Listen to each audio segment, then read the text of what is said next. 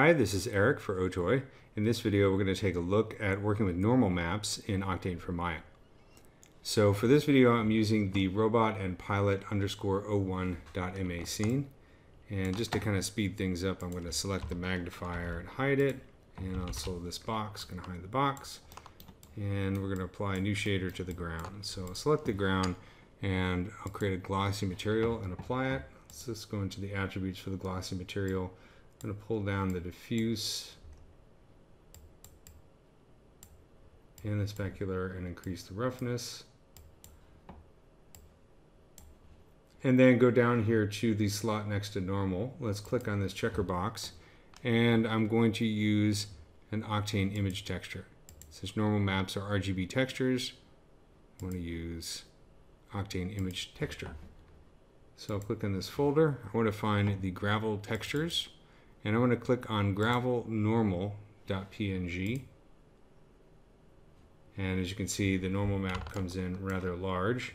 So I'm going to click on the transform button and find the Octane scale transform. And let's set this to 0.1 by 0.1. We don't need to worry about the third field. But if you'll notice, the normal looks good except for the fact that my little rocks in the gravel are divots in the ground, so it's inverted. That's not what I want. In some cases you may need to create a normal map that has a flipped green channel. If you haven't done that in your normal map creation program, so for instance I created this in Substance, one workaround you can do is to go into Photoshop, open the normal map, go to the green channel in the channels section and choose image adjustment invert, then save out the file and reapply. So I've created a second normal map that's in that same folder. So I'll click on this, go to gravel textures and select gravel normal G invert and choose open. And you can see now that the bumps are facing the right way.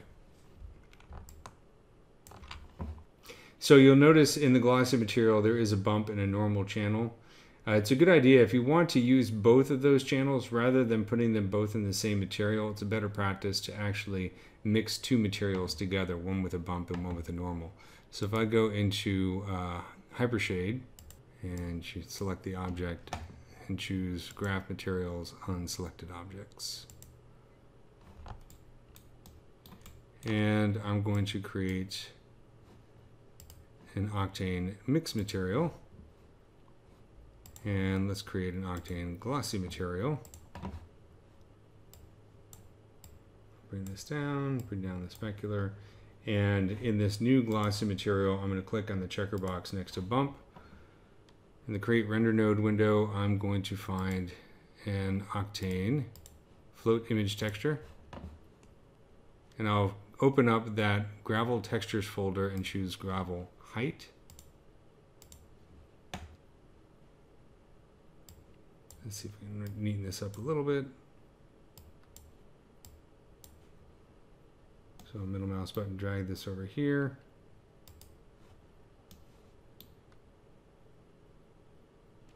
And you can see you have very large bumps. So let's adjust the size of the bump.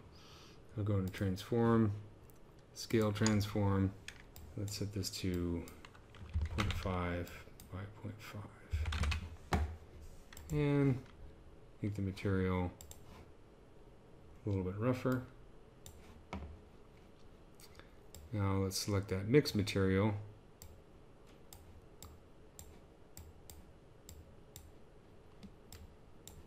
And I'm going to blend these two materials. So I'm going to middle mouse button drag each material into the material slots on the mix material and then apply the mix material to the surface.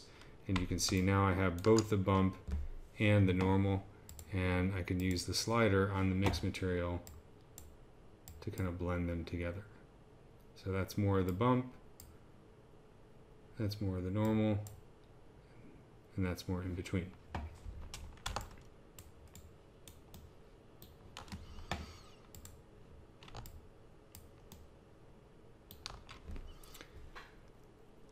So that's the basics of using normal maps with Octane for Maya.